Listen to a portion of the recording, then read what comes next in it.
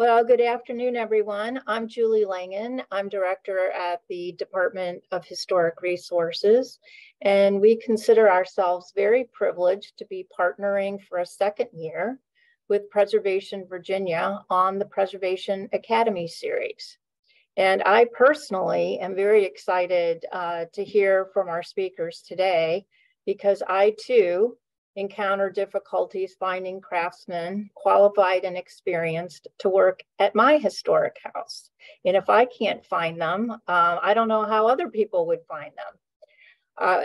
One thing I will say about locating experienced tradespeople is that we get calls every single day from the public asking us to make recommendations of people. And while we do maintain a list, we are forbidden to make recommendations. So just know that we would help you if we could in that regard, but we're not the best source for recommendations. And admittedly, our list is very short because these people are, tradespeople are in short supply. So I'm really excited about today's topic. I'm especially looking forward to hearing about how Maryland has been responding to this challenge. And I just want to welcome all of you and turn it over to Elizabeth Kostelny, CEO of Preservation Virginia. Thank you, Julie. And I want to add my welcome to all of our participants today and also to our panelists. Thank you so much for giving of your time to be with us and to preparing your remarks. I know we're all interested. I also want to give a thanks to the Department of Historic Resources for their support and their collaboration over the 2023 series of educational offerings. We're really grateful for our ongoing partnership on this educational programming and all that we do together with the department each and every day.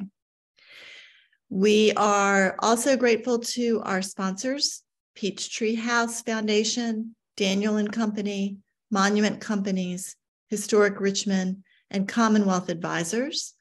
And I also want to thank all of you who have registered for this event.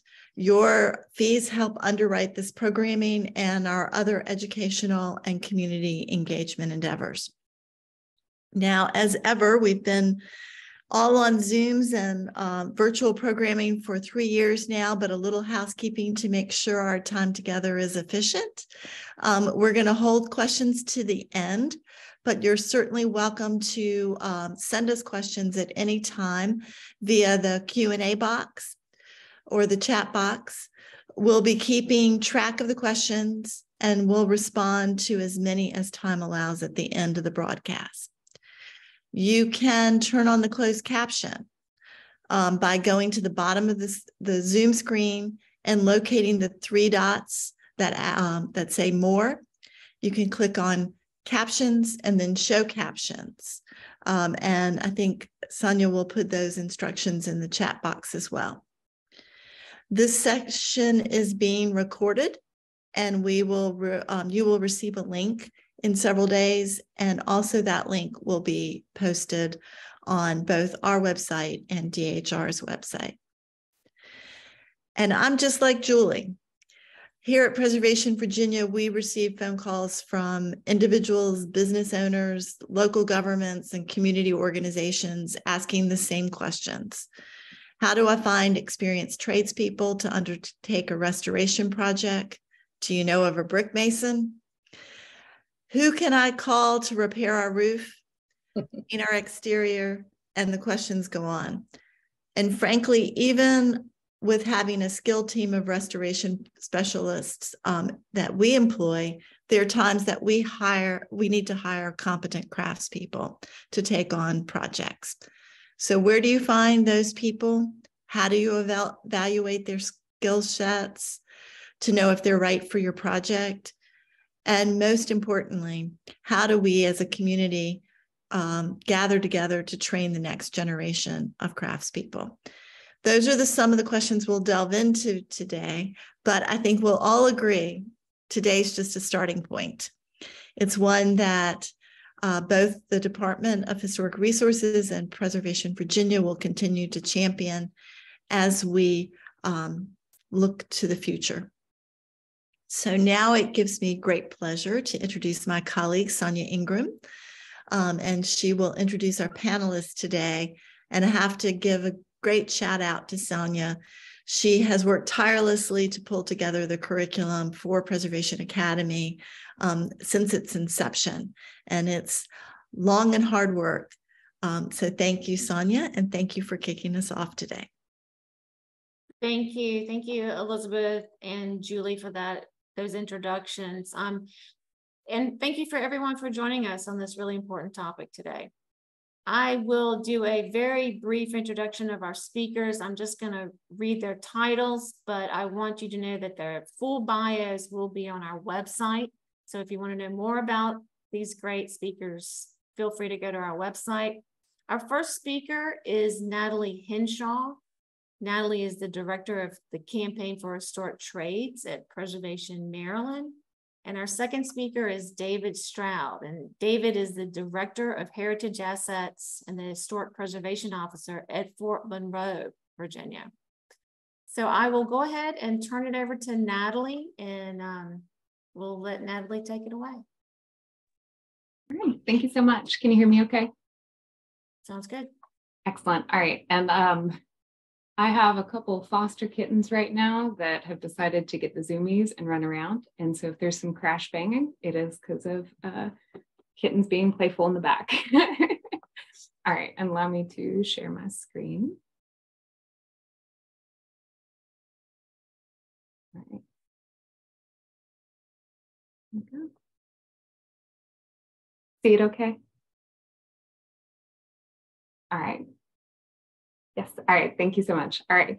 So my name is Nathalie Henshaw, like was said, and I work with Preservation Maryland and direct the Campaign for Historic Trades. My background is various different stages in the preservation trades. I went to Savannah Technical College and got my associates in their program. And I worked through various different private and public sector positions with training. Ended up teaching in preservation trades, helping direct a community college program, teach at a community college program, and started my own window restoration business in Savannah as well. And that was before working with Preservation Maryland. So I have a lot of different levels in this question of why is it hard to find historic tradespeople? So that is essentially what we're going to answer and what the campaign has addressed itself to figure out and help overcome. What is the Campaign for Historic Trades? It is a program of Preservation Maryland, and it's a national program. It's workforce development initiative to expand and strengthen careers in the historic trades. We act as both a workforce development program and a workforce intermediary program. In development, we directly do the work. We figure out how to hire and train people, startup programs, startup educational. As an intermediary on the national level, we want to help facilitate that for others. So the things that we do, we want to help create models and then figure out how to export it so that other people can utilize them as well, like a catalyst. Preservation Maryland is a statewide nonprofit. It was founded in 1931. We're focused on building a more equitable and sustainable future. We do it through strategic programming, workforce development being one of the bigger ones, but also affordable housing and climate change. The program was made possible through a partnership with the Historic Preservation Training Center, the HPTC. I'll try not to do too many acronyms. It's hard to work with national government sometimes, but the HPTC is based in Frederick, Maryland, and was founded in 1977. It's a division of the National Park Service, but unlike other parks, it does not steward a specific site. It is a team of preservationists providing preservation services both to national park, other government agencies, and sometimes even private sector jobs. It's a fee-for-service model, and they have just a team of preservationists working on these factors. We created this partnership to help address the issue. What has been happening over time is that individual groups see the problem and work towards their own needs because that's their capacity.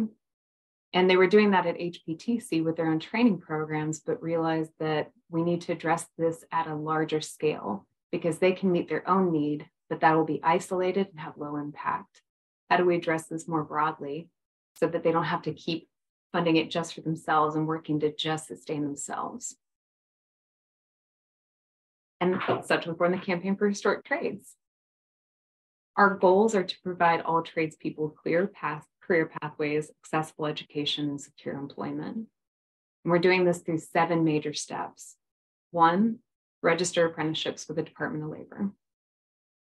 2, create open education training resources available online in English and Spanish. 3, work with stakeholders to support preservation trades programs, associations, and businesses.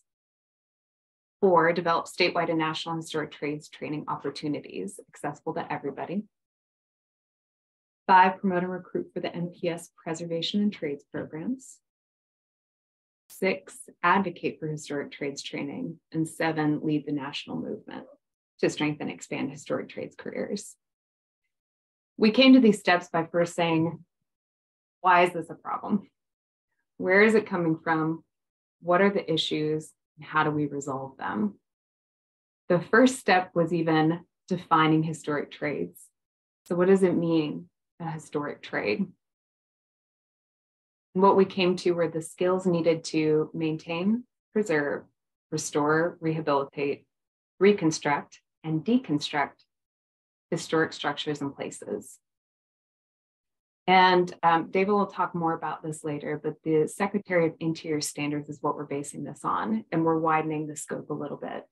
The Secretary of Interior is about preservation, restoration, rehabilitation, and reconstruction.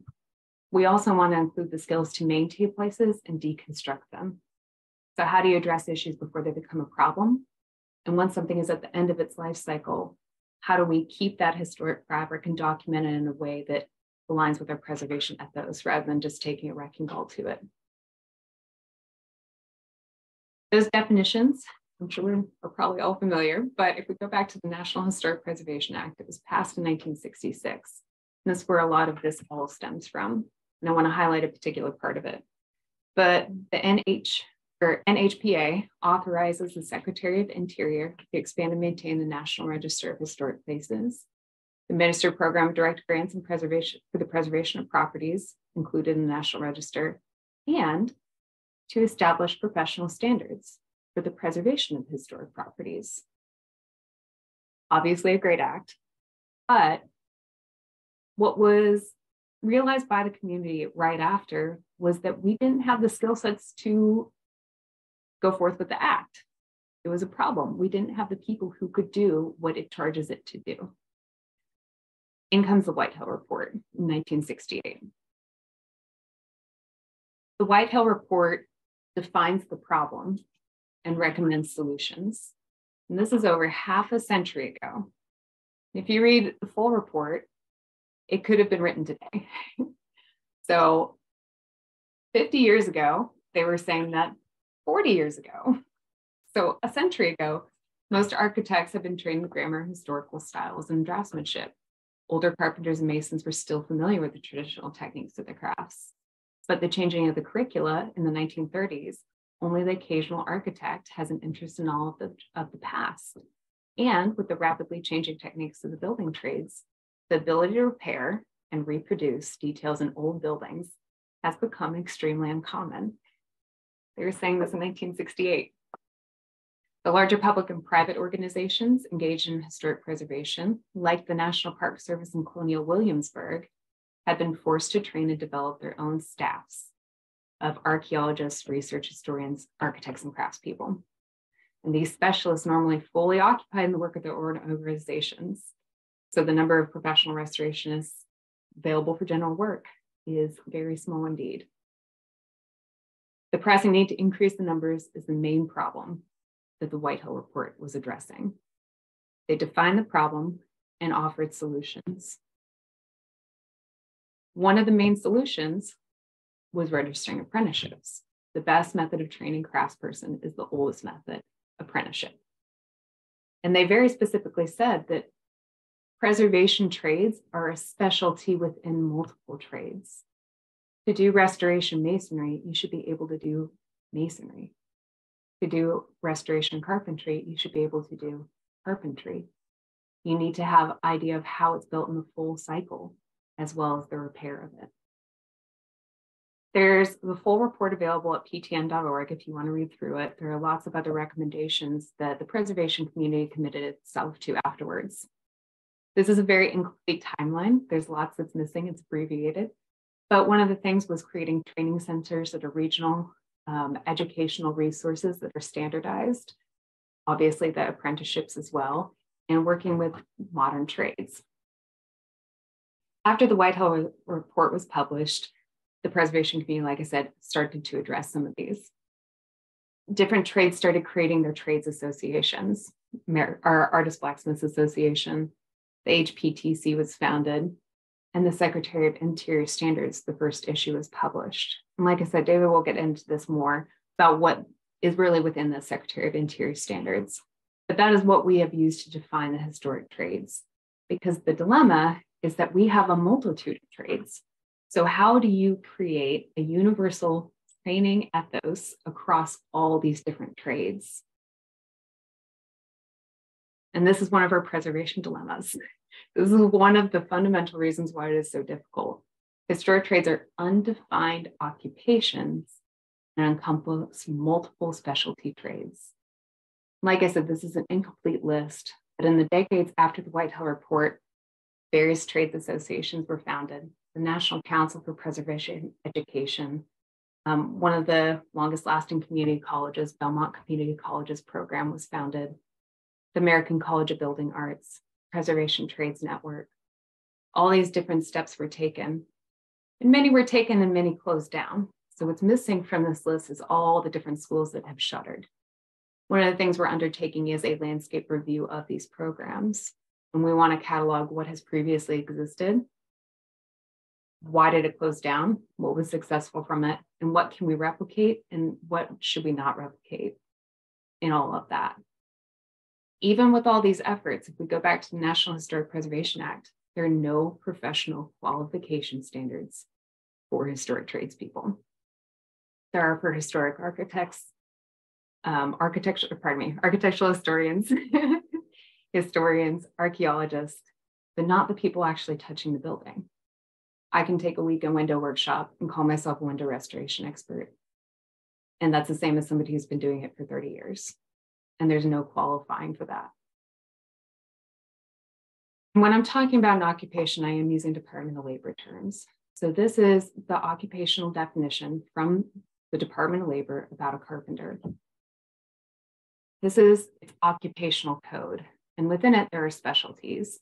I can go to this website, learn about what a carpenter does, see the median wages, see the perspective of this job placement in the future. It's all studied by the Bureau of Labor Statistics. Find how long does it take to be trained and where can I find training? We don't have that for a preservation carpenter. Obviously, there are preservation carpenters working, but it's not a defined occupation. Without an occupation, you can't have a profession. An occupation, definition, the principal activity one engages in to earn money. Profession is an occupation requiring special knowledge or skill. And I think we all agree that preservation trades definitely require special knowledge or skill. But without that defined occupation, we don't have the structures in place to have professional associations that get us to where we need to go. And so when we create a profession, we need some of these things in place. And this is from the Development of a Profession, Lon Ferguson and James Ramsey. One is professional qualifications. You need to establish a set of widely acceptable professional qualifications and observed by an accrediting organization, a set of educational outcomes applied universally, and they must demonstrate their competence. You think of most professions like doctors, lawyers, architects, archaeologists, all of these are in place for that. Same with trades, electricians, plumbers, masons, with the masons or with the bricklayer and allied craftspeople union. The other thing is barriers to entry. And I know we're talking about how to expand this and make it more accessible for people. And that's not what this is talking about, is keeping people from trying, but you can't let everybody just say they're a window restoration expert. There has to be some type of barrier before you can call yourself that, a metric to discern the qualified from the unqualified. Professional associations, that is an element that exists, as was seen on the timeline earlier. There are professional associations that can help tap into this. We need to get them lined up in what that preservation ethos means. So they provide networking, provide continuing education, and they help lobby for things that will help that association and that trade. And lastly, is a code of ethics. If we go back to the window restoration example again, the Window Preservation Alliance exists. It is a 501c6. Code of ethics, something like I can't go out and hawk vinyl windows. That would violate a code of ethics for what it means to be a historic window restoration specialist. So having those in place to help keep people on the same page, but also provide a means to get people out of the profession, like you see again with doctors and lawyers. So this is our problem. Great to talk about it. What do you do about it? There's been lots of talk, and what we have committed ourselves is figuring out, what does that mean in execution? How do we actually go about resolving these issues? The campaign has premised a lot of its work on a policy statement in 2020 by the Advisory Council on Historic Preservation. It convened the Traditional Trades Training Task Force, TTTF, to revisit the Whitehill Report, assess where we're at, and what does it mean going forward. And there are 4 major buckets that we have committed ourselves to working towards. Over here is our recommendation from the ACHP. Training. There should be national and regional traditional trades training opportunities with a variety of options and pathways for different educational levels to maximize the number of new workers in the field. So tradespeople already working, so they can add traditional trades, and craftspeople already in the traditional trades to have continuing education opportunities. In execution, we are creating pre-apprenticeship programs. Those will register towards an apprenticeship program and give time. We want to develop new ones, but we also want to promote existing ones and map it out. What does it mean to do a 3-week program versus a 6-month? How does that all add up on this career journey? We're also creating continuing education classes and workshops. So how can we keep people in the field up to date, but also how do we work with other industries, allied and modern construction, to incorporate this preservation training? A second recommendation is curriculum. Each traditional trades training program currently has to create its own curriculum. It reinvents the wheel, and if an open education resource were available, they wouldn't have to keep doing that. It would also help standardize, make it more sustainable, and give a lot more, give an anchor for new instructors coming in that they can pull from. To that end, we've hired a curriculum developer to create open education resources. We're working with existing partners to bring them into the fold of what all this means, standardizing the curriculum and compiling these learning resources, but we're also going to host it online. We're getting a lot of this translated from English to Spanish and vice versa with some of our partners, and we're hosting it under a Creative Commons license. A lot of this is key, as well as making it 508 compliant. If a community college was to start up, because there is federal money involved through the Department of Education, it has to be 508 compliant and cannot violate copyright. When we make this Creative Commons license, it is open for people to utilize and not monetize, so they can't take it and make a book and then sell it, but they can utilize it for their classes. And with it being 508 compliant, they can host it online. It's a lot of work to get this up to speed. So by having it ready to go, it eliminates a lot of duplicative work. The other recommendation was registering apprenticeships, and we are registering apprenticeships. And I'm going to get into what that really means in functionality. So apprenticeships, a lot of these exist currently that are not registered by the Department of Labor. So when we're talking about apprenticeships, we mean ones registered with the Department of Labor. So like Colonial Williamsburg has a very robust process of apprenticeships and training people for their own staff. with the ones registered by the Department of Labor, it functions as, I guess there's different roles within it. So the Department of Labor oversees and is the accrediting body for the certification. You have your employer, the apprenticeship sponsor, and the apprentice. The employer and sponsor can overlap. They don't always. In these, the campaign will be the sponsor. We want to work with employers and get them in touch with apprentices. The employers will intake the apprentices and pay them at a certain rate specified by these apprenticeships in incremental tiers, and they have to upgrade as they learn more and become a more valuable employee.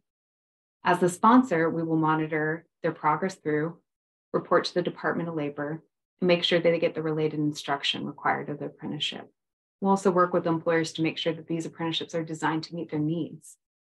So are these people being trained up in what is needed for their position and their job?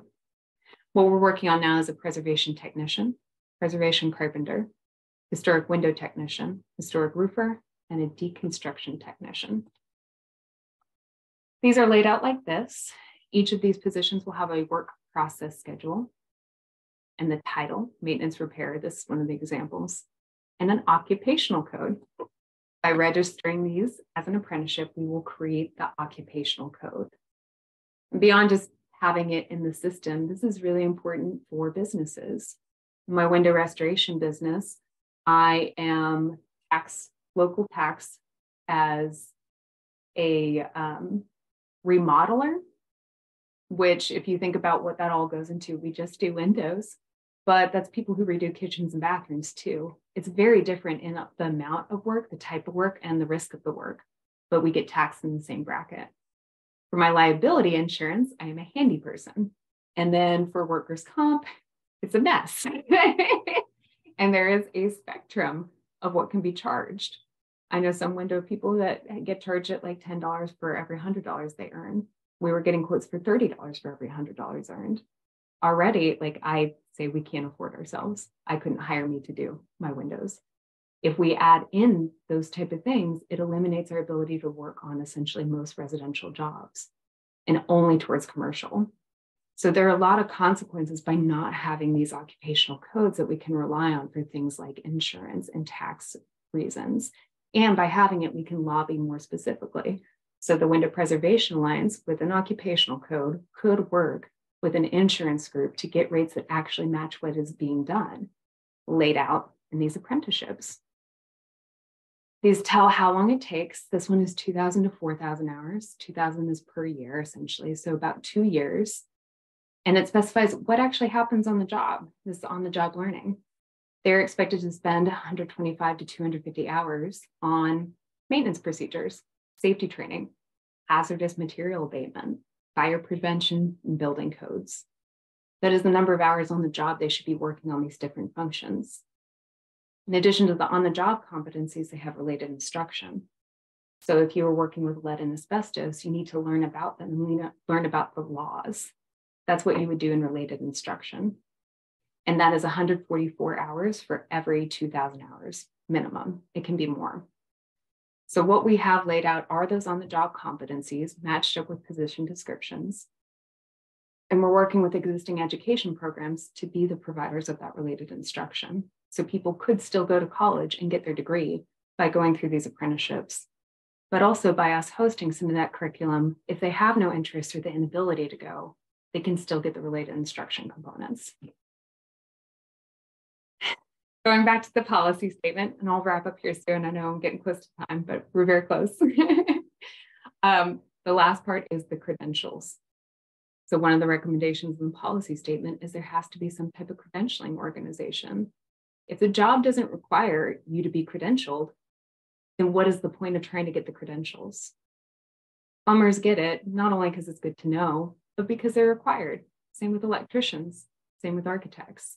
We need a system actually requiring people to do it. Otherwise, anybody can take a window workshop and say they're a window restoration expert. By registering these apprenticeships, we will create these professional qualification standards as they are laid out similarly with the National Park Service for those positions I mentioned earlier.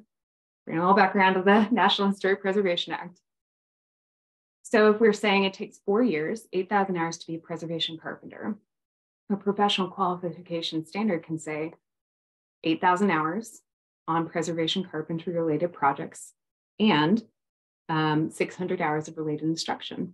And it doesn't have to be accredited, it doesn't have to be degree based, but it gives us that meat to say, this is what we say is a classified journey worker. This is somebody who can work independently and train new people in the field. To that end, it's really important that we work with employers on that, because ultimately it has to be economically viable and match what is actually happening in the field. So by registering an apprenticeship, we're creating an occupation. From the occupation, we can create a profession. We're creating a directory of apprenticeship qualifying employers. To have an apprentice, you have to have somebody who's a journey worker. So what employers have those journey workers and can hire apprentices? It'll be really important to have that list so we can match people up. Also working with them to make sure the apprenticeships meet their industry needs. We're working on studies to create these data-driven solutions. Very recently, we published our historic trade labor analysis, because what we're finding is we don't actually know how many people are working on historic buildings in the country at all, or what those jobs are. So we did a study and found out that there's over 20,000 electricians working on historic buildings. So what we're pursuing now is how do we work with IBEW to create a preservation certificate? We don't need electricians as preservationists, but having some of them trained in preservation would be a huge boon because so many are actually working on these historic buildings. We're also developing instructor training coursework. So one of the issues is we need people to be able to train. Teaching is a different skill set than trades work. So we need to train tradespeople in education. By doing so, they can train more people. Right now we have this funnel idea, or pardon me, a pipeline idea. We need to start thinking as a funnel and exponentially. One qualified teacher can train a lot of people. So this brings me to the very end. I'm sorry, I know I'm a little bit over, but what we have is a workforce funnel. So when we're talking about the magnitude of what we need, this really visualizes it. We want a journey worker. Typically, one journey worker comes from 4 people starting an apprenticeship. Of the 4 that start an apprenticeship, only 1 will make it through, on average. To get into an apprenticeship, 16 people need to be in a pre-apprenticeship program. Of the 16 to make it through that, only 4 will go on to an apprenticeship. To even get into a pre-apprenticeship, we have to have people who are engaged. So have been to a class, been to a workshop, know somebody who is in it, have a family member that was in it. So 64. And above that is even career awareness. Even knowing that preservation carpentry is an option, we need 256 people to be aware of it as an option to end up with 1 journey worker. And so when we talk about these different programs, it's really important to say, what level is this? What does it prepare people for? Who do we need to actually cater this to get them through this funnel? All right, so what we're trying to do, like I said, as an intermediary, we're building out these apprenticeships. We want to make it so everybody can use it. We're also trying to make these actionable items. We're all talking about this. What can you do about it? So we have a monthly talking trades call. People can come on and talk about how programs function, what they want to do, talk with other people. It's an open call with different people and provide some networking. We have a monthly newsletter and social media where we update a lot of these things and these resources like our labor study. We're also hosting and convening in June, the American Historic Trade Summit, to work through a lot of these things and have sessions on what does it mean to have a program? How do you start it up? We also built out the website to be aggregating. So we have spots where people can add information. I can't know everything. Other people know a lot. We want to get that information into a hub. We have an opportunities page where you can submit events, jobs, resources, networks page, and a training and education page. Tell us if you know of things and we can add it to the list and direct people to there. And when people are interested in these careers, direct them to the page and we can get them where they need to be on that funnel. We also really need to connect with preservation trades employers. So any of the employers that might be interested, we want to get them on board for hiring apprentices. And also once we get our open education resources online, use it. It's going to be there for you to utilize and use for your programs, as well as startup guides. And we'll have legislation that we're going to try and promote and make it able to go to other states and advocacy kits for such. All right, I went over, I'm so sorry, I tried to keep it tight. I will pass it on to David to talk about Secretary of Interior standards. Thank you, David. Great. Thank you so much, Natalie. Go ahead, David. Thank you. I'm just trying to pull the page up now. Can everyone see that? Looks good. Very good.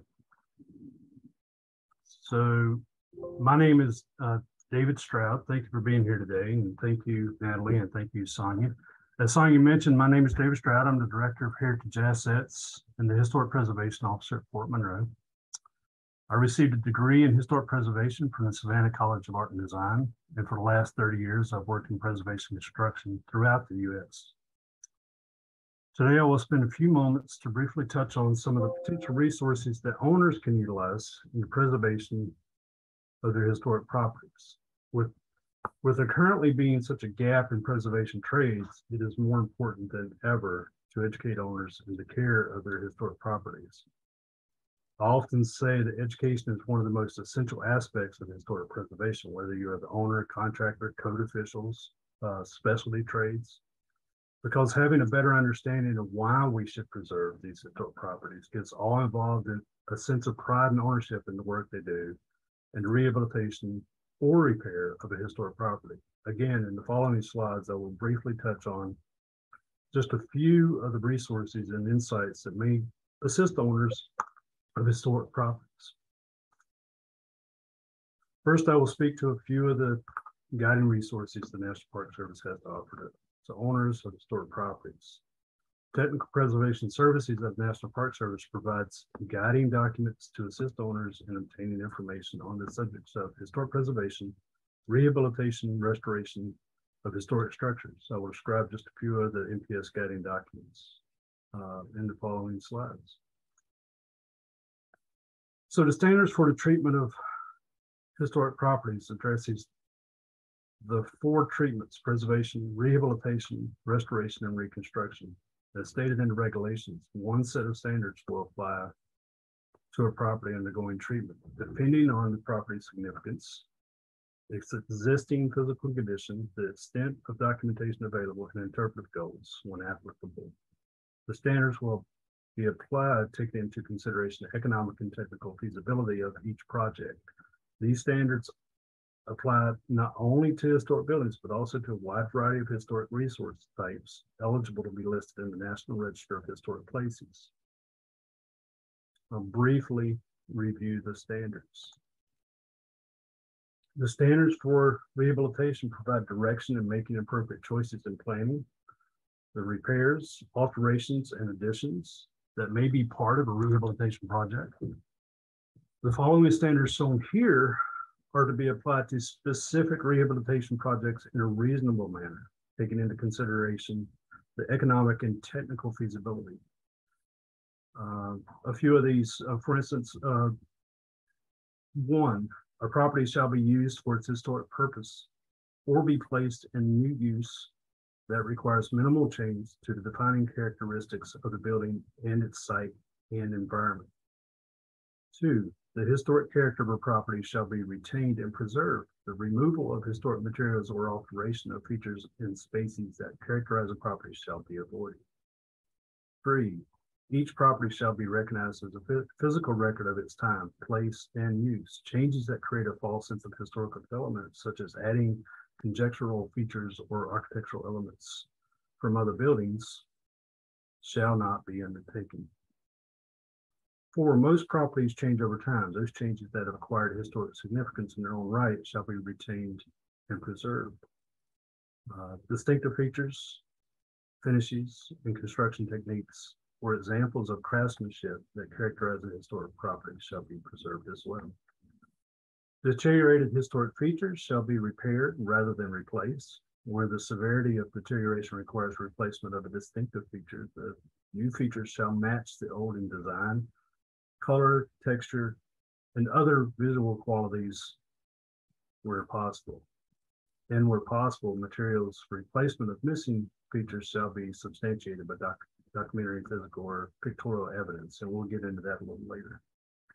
Chemical or physical treatments such as sandblasting that causes damage to historic materials should not be used. The surface cleaning of structures, if appropriate, shall be undertaken using the gentlest means possible.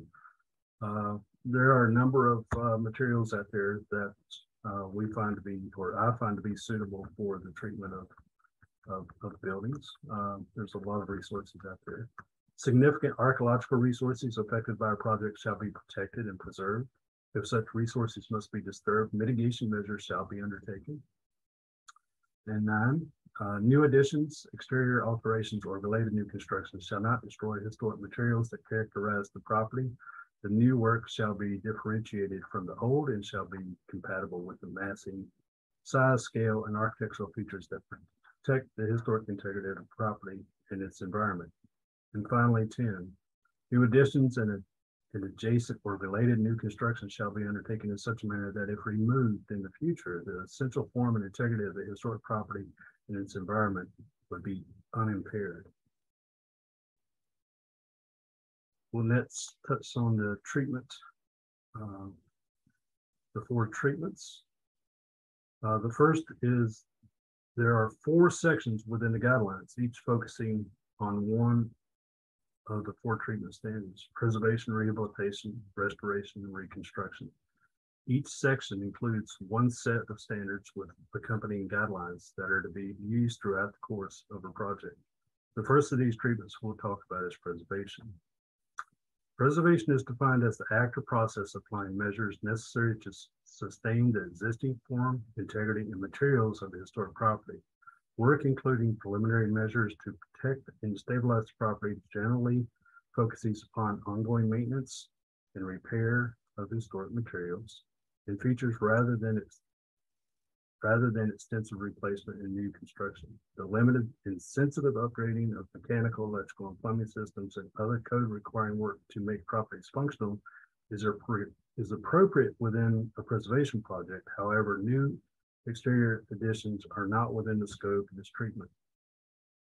The standards for preservation require retention of the greatest amount of historic fabric along with the building's historic form. The second treatment is rehabilitation.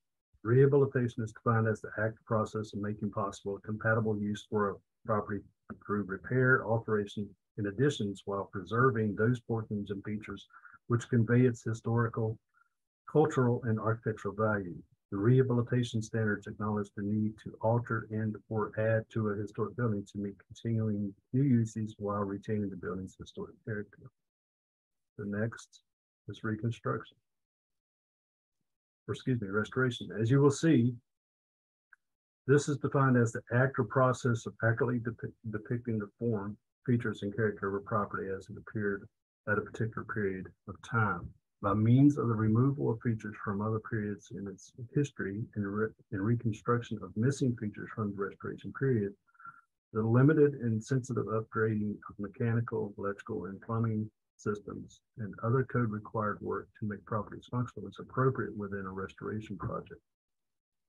The restoration standards allow for the depiction of a building at a particular time in its history by preserving materials, features, finishes, and spaces from its period of significance and removing those from other periods. And finally, reconstruction. Reconstruction is defined as the act or process of depicting by means of new construction the form, features, and detailing of a non-surviving site, landscape, building, structure, or object for the purpose of replicating its appearance at a specific period of time and in its historic location. The reconstruction standards establish a limited framework for recreating a vanished or non-surviving building with new materials, primarily for interpretive purposes. Next, I will briefly touch on a few NPS publications that provide guidance to the owners of historic properties. Here we see an example of window guidelines for rehabilitations from the guidelines for preserving, rehabilitating, restoring, and reconstructing historic buildings. The guidelines provide owners with recommended and not recommended practices when it involves the treatment of historic properties. The Secretary of Interior standards for the treatment of historic properties are regulatory only for projects receiving the Historic Preservation Fund grant assistance and other federally assisted projects. Otherwise, these guidelines are intended to provide general guidance for work on any historic building and to promote best practices in preservation. Another useful publication are the preservation briefs, which provide further guidance on preserving, rehabilitating, restoring historic buildings. There are currently 50 preservation briefs. These publications help historic building owners recognize and resolve common problems prior to beginning work. The briefs are especially useful to historic preservation tax incentive programs applicants because they recommend methods and approaches for rehabilitating historic buildings that are consistent with their historic character.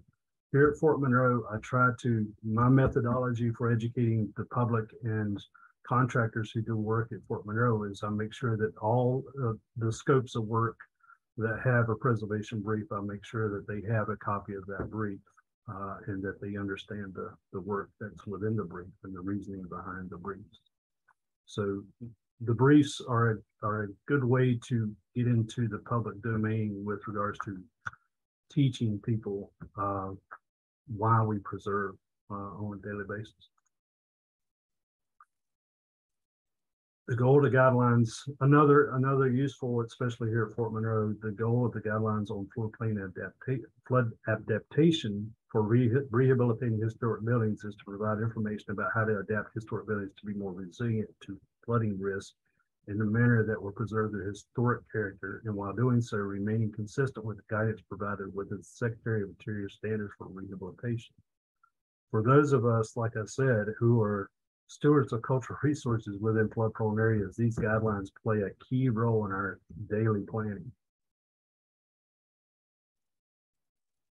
This is an example of a home in Gwynns Island, Virginia. While not fully in a floodplain, these guidelines were applied to this structure in its rehabilitation. Here in the Commonwealth of Virginia, we are fortunate to have the Virginia Department of Historic Resources, which access the State Historic Preservation Office. The mission of the DHR is to foster, encourage, and support stewardship of Virginia's significant historic, architectural, archaeological, and cultural resources.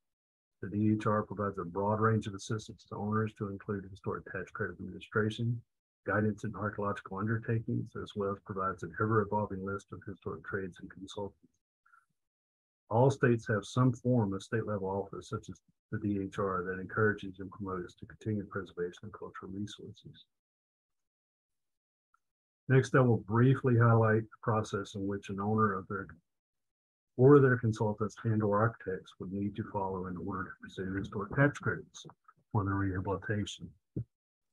However, further guidance should be sought from DHR staff while in the very early stages of planning for rehabilitation that will be considering the use of historic tax credits.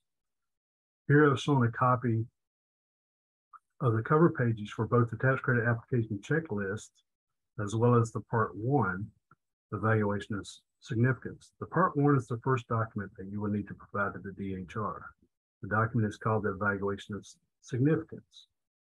It is used to ensure that your historic rehabilitation project is eligible for the tax credit program.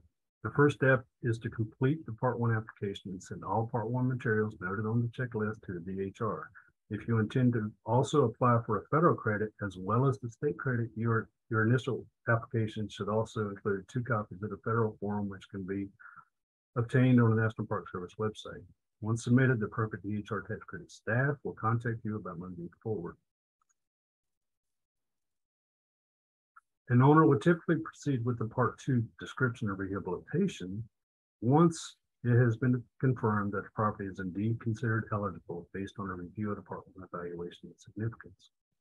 The Part 2 application requests certification that the proposed rehabilitation work appears to be consistent with the standards as previously discussed. Part 2 will require the most work by the owner or their consultants. This phase of the process requires a description of each significant architectural feature of the property and requires a clearly detailed description of the scope of work for each of those elements that will be treated in a proposed rehabilitation.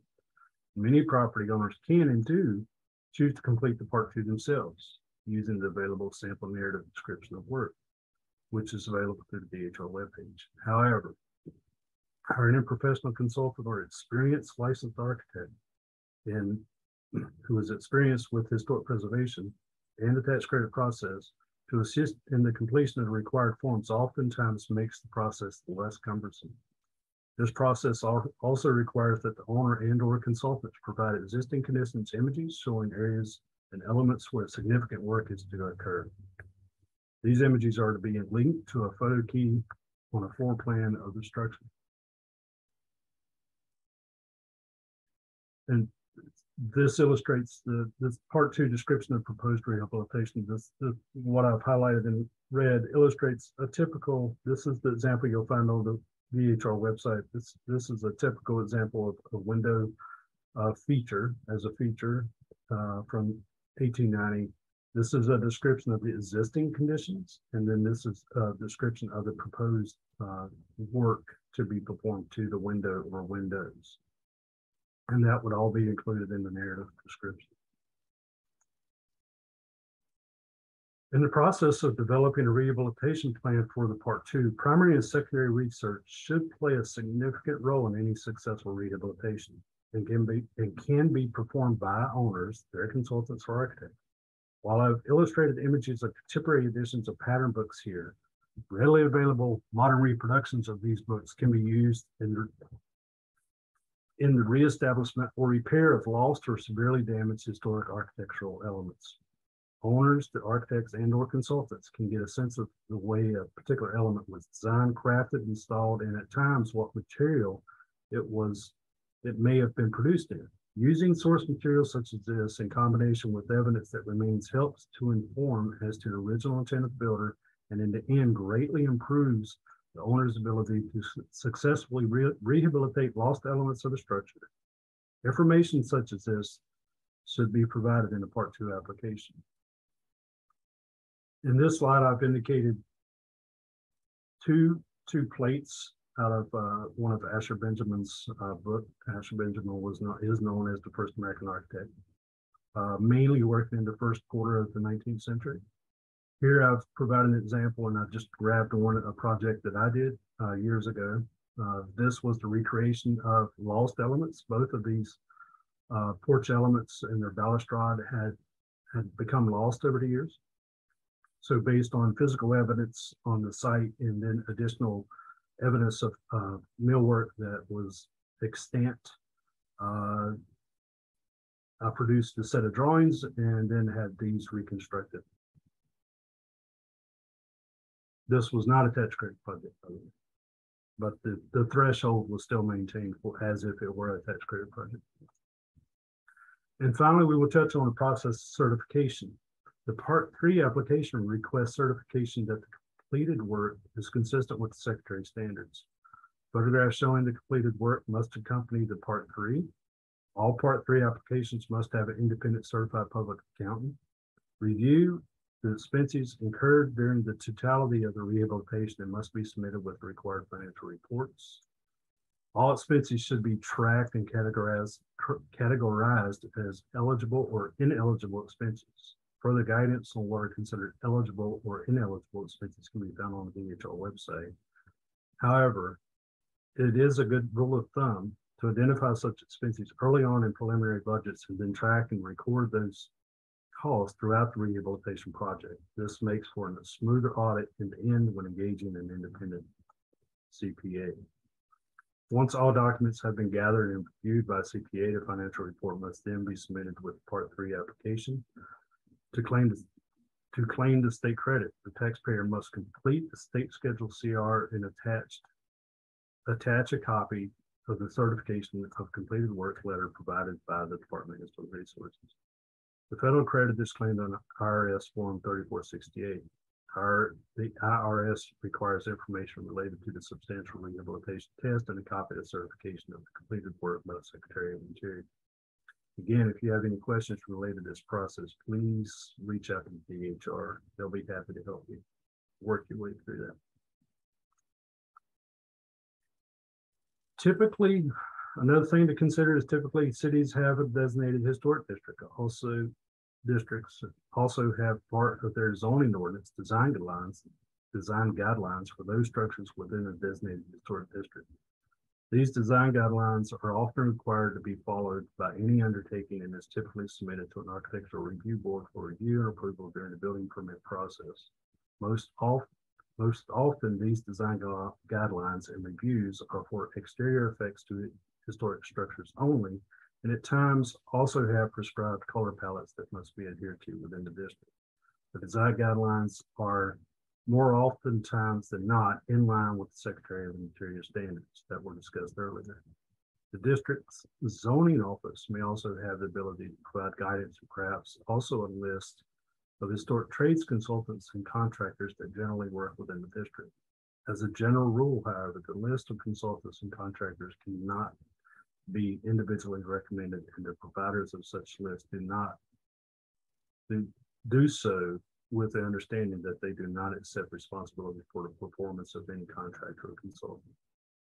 The lists do, however, give owners an opportunity to begin the vetting process in the early stages of a project design.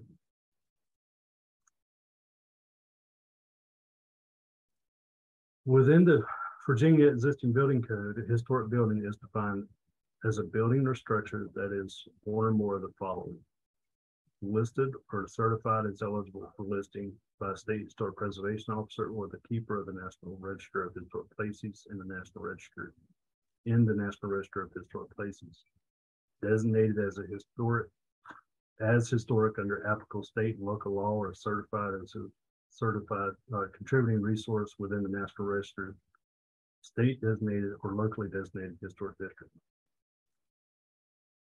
I will briefly discuss an example on the following slide that will illustrate the importance of knowing how to apply the appropriate building code. Why is this important? It is important that owners and their consultants, as well as the architects, understand that certain building codes that are required for new construction have the potential to have an adverse effect on character-defining elements of a historic structure. Certain codes for new construction do not have to be applied to historic structures as defined in the DEBC. This is generally the rule throughout the U.S., dependent on the locality's adopted building codes, but for the most part, they are derived from the 2018 International Building Code.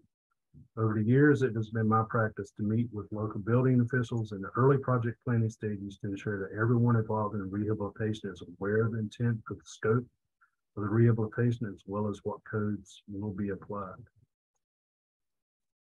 As you will see in the image provided, the existing 18th century stair balustrade is perhaps slightly lower than required for new residential construction as outlined in the 2018 Virginia Residential Building Code. Also, another frequent issue that comes up is that the tread sizes, riser heights, and distance between balusters are often insufficient for the new building code. These existing conditions are typically allowed in the 2018 Virginia Existing Building Code. However, one must keep in mind that if the rehabilitation design calls for change of occupancy, a local code official would potentially need to grant an alternative configuration or issue an exemption due to the change of occupancy or use. Again, for these reasons, I personally find a walkthrough with a local code official to be a very important part of rehabilitation's early planning stages.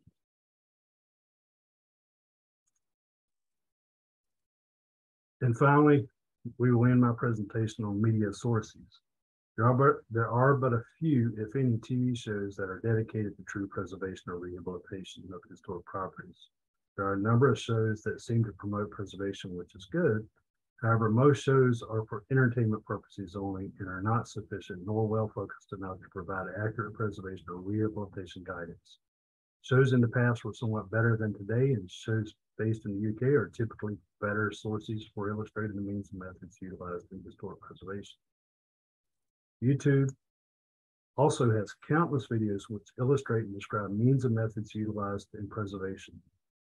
These videos can be a valuable source in illustrating a particular method that perhaps will lead to improved skills, material fabrication, and in the end, inspiration. In general, though, one should watch all these shows or videos as entertainment and then confirm aspects of what was illustrated with the standards discussed earlier in your locality's existing building code and or ordinance. One recent example of why these shows must be taken with a grain of salt was demonstrated on a long-running old house show. In that show, the original grand balustrade was determined to not be within modern building code. Due to its being lower, the handrail being lower than allowed by code. As a result, TV show's presenter and builder removed the historic balustrade, reconfigured it in such a way as to raise the height of the handrail, thus greatly diminishing the integrity of a character-defining element of the historic structure, which leads me back to the previous discussion with regards to existing building codes. I hope this has helped enlighten a few of you on with regards to what you can do yourself.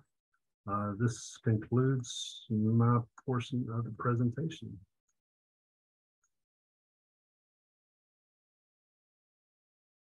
Thank you so much. Thank you, David and Natalie. Before we get into the questions, we do have a few questions. Before we get into those, I want to make sure that everyone is aware that we have shared in the chat a few links, and one of those is to DHR's consultants list. Another one is to Preservation Maryland's campaign for historic trades labor study. And lastly, we have a link to Preservation Virginia's restoration crew. I just wanted to mention that we meant to have a video of some of our restoration crew members as part of this webinar, but unfortunately the video quality did not turn out quite as good as we had wanted. But I am going to put these links in here for everyone. And I'll go ahead and start with a couple of questions. I know that we are running a little bit over, but one of the questions that we received, and I'm just going to open this to Natalie and David and whoever would like to answer, but one of the questions is, we are a nonprofit affordable housing developer, and we rehab historic homes. Because we are developing affordable housing, we received HUD funding, which requires that we take the lowest bid for our rehabs. We were told by our HUD officers that we could use a construction matrix to help give weight to contractors inexperienced with preservation. Could you recommend any criteria to include in this matrix that would help ensure the competent contractor and experience in preservation? So I'll just open that up to Natalie. It looks like you're maybe had some experience in that. Yeah, I have a lot of thoughts, especially going through lead safe training. They make a very big distinction with HUD, and we were working on an estimate for a HUD project too that was just it's a lot to it. And I wonder what they might be looking for in terms of the matrix and experience. My thought is a lot of people will say they have experience, and it doesn't mean it's quality experience or correct experience. So my thought would go to if they can provide in advance a scope or maybe a sample of a scope of work that they have previously executed and how it matches up with the Secretary of the Interior standards. Because just saying I have experience on this building, it can be bad experience. And I think also to that end of who is actually on the staff. So I've been on crews before where maybe the person who is bidding the job has the qualifications, but not the people executing the jobs. So I don't know if that would be allowable, but those are my two thoughts of like, how do you measure both the experience and the quality of experience and who is going to be working on the job? Do you have any experience, David, or thoughts too on that? I don't have much experience with HUD and HUD financing. I know that we've talked with a few redevelopment groups here at Fort Monroe, not for low-income housing, however, but Julie, I think the Lorton project, I think they got HUD financing some years ago. I did talk to them about it. I guess my mind goes, being that my background is construction, my mind goes to what was the bid document like? How was it structured? What were the specifications? Because depending on how the documents are developed and how they are drawn and how they're specified, really that takes a lot of the people out who aren't qualified, right? And so my mind always goes back, because when I develop drawings, I think of that drawing as a contract document. So when I go to contract with somebody, that becomes the document that's part of the contract. And so you can reference back to that drawing, and if someone is not performing per that drawing, then they are in breach of the contract, of the construction contract. And so it's harder to manage than what I just said. But having a background in construction for as long as I have, that has always been my safety net, was a contract document. And then my experience before coming to Fort Monroe, and I'm starting to develop the same mentality, although this is a public entity, so I can't do it the way I used to do it. But as a contractor in preservation, I would get subcontractors that I worked with quite a bit and I trusted, and I just kept them, and I negotiated prices with them, and it worked out well, and I could control how things process. But when you put something to bid like that, unless, like Nathalie said, unless we have some means of qualifying their abilities, be that from past work, past projects, we have a bit of the same problem in the Commonwealth with the procurement process.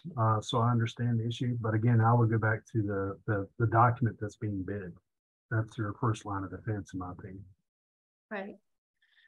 I have another much more broad question. I am a homeowner in the Northern Neck, and I cannot find anyone who understands how to work on historic homes for our local historic district. What do you suggest is my first thing to go to? And I know that's a little bit more broad, and maybe, I don't know, maybe Julie, you could chime in. I know that Deirdre has a consultants list. We do, and it would give you some names of people to reach out to. And then we would always encourage you to ask for references and maybe to speak to clients who have used that person before. I would ask my friends. That's what I do when I need somebody. Ask around and see who has a name that they would recommend, because they have personal firsthand knowledge of the person's abilities. But there isn't one place to go that you're guaranteed of finding a qualified person that I'm aware of. Maybe Nathalie knows something different. So I mean, in the Northern Neck, I mean, there are a few historic house museums in the Northern Neck, and there's an abundance of historic properties. So I would ask around and see who has had the best experience. Stratford Hall's up there. They have their own team to a certain extent, but you know, I would ask around. There's a lot of opportunities for people to work on historic houses up there, and it's a small community. So if somebody's not towing the line, you'll know about it. I would offer also the advice that if you do identify somebody who gets really good recommendations from people, and they tell you, well, I can't get to you for 6 months or a year, those people are worth waiting for, and you may just have to wait that long.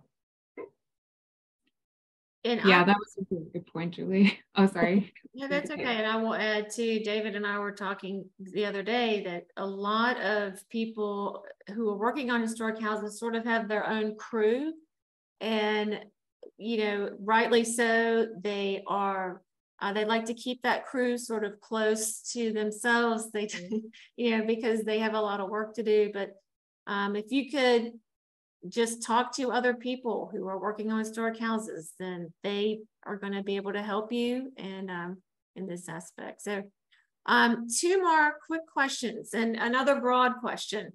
If you are a young person just starting out and you're interested in getting into the preservation trades field, where would the first place be to look for training? On the job. I'll say that's what we're trying to make our website. I was that young person that didn't know how to get in. And so my mind was immediately school, and it got me leads in, but without connections to jobs, and particularly being a non-traditional person in construction. I don't know if I would have gotten jobs without that. So I had moments where I was like, this is good, I'm going, but I'm also paying to do work that people are being paid to do. So I definitely agree with David, like really what needs to happen is on the job learning, and we just need more systems in place to get there. But particularly like career switchers and people who don't know, I think volunteer opportunities are really a great way to do it.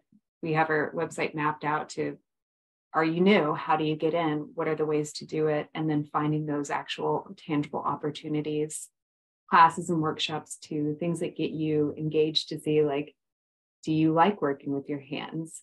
Can you be outside? Do you actually hate ladders? Maybe you shouldn't be a roofer. You know, a lot of those are kind of important questions to address before you make a leap. Yeah, so it's been my experience over the years that, you know, obviously there was no opportunity. When I went to college and studied historic preservation, it was more about preservation compliance and architectural history. There was very little hands-on with regards to that. But as I went to school with my construction background, I was working as a preservation carpenter and in Savannah, Georgia. So as I would go to class, my professor would say, David, what did you do today? And I would tell the class, and he said, well, that's good. We'll talk about that for the rest of the day. Now you go home and rest because you've done preservation all day. And so it was really on the job training. And so when I started hiring people in the construction company, I would tell them that, you know, I can hire a good, if you have the hand skills, if you're a good carpenter, or you're a good mason, we can turn you into a good preservationist, because it's really getting into the why are you doing it? Because the first thing you really need are the hand skills, right? You want to have to use your hands, right? You want to be in the field. You want to, you know, be on the job site. So that's the first step. And it's like contractors.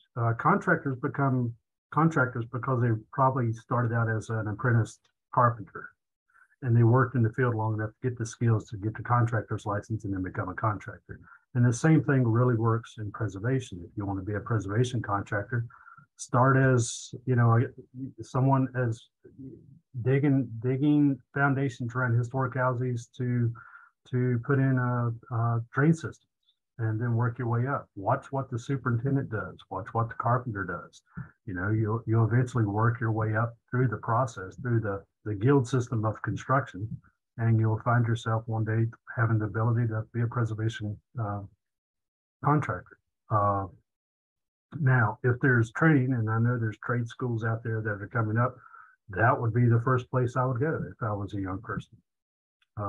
It provides you all of that in one neat package, rather than kind of journeyman-like doing work throughout the country. Right. I know that we're running out of time. I just want to mention that if your question has not been answered, everyone will receive an email with all the questions and answers, as well as a link to the recording of the webinar. Thank you everyone for attending and for all the speakers. And I just lastly want to, I'm going to include in the chat a link to our upcoming webinars. I highly recommend you check those out. And I guess with that, we'll just end the webinar, but thank you so much, everyone. Thank you very much.